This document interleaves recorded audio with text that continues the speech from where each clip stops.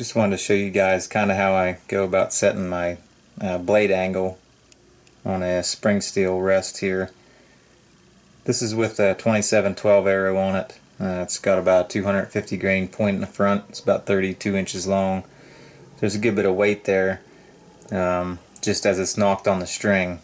So what I like to do is just take a little bit of the weight off the arrow with my finger up here, and try to mimic maybe the weight that's pushing down on the spring at full draw, or maybe just a hair more than that. I don't want to take all the weight off, and I don't want to leave it the whole way down. So just lift up on it a little bit, and that's kind of where I like to set the blade angle at.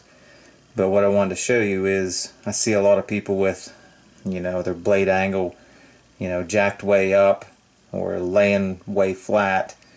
And the people that have it laid flat, a little bit too flat, I always see vein smears going down the launcher blade, or even back here on the rest body itself.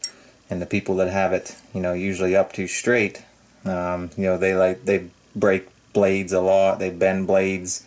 So you kind of want to find a middle of the road, and I like to run mine right around in there. I don't have a protractor to tell you the exact degree that is, but that's a really good starting point. I just kind of eyeball it to start off with. So you don't want it laying down too flat, you don't want it up too high, kind of middle of the road right there.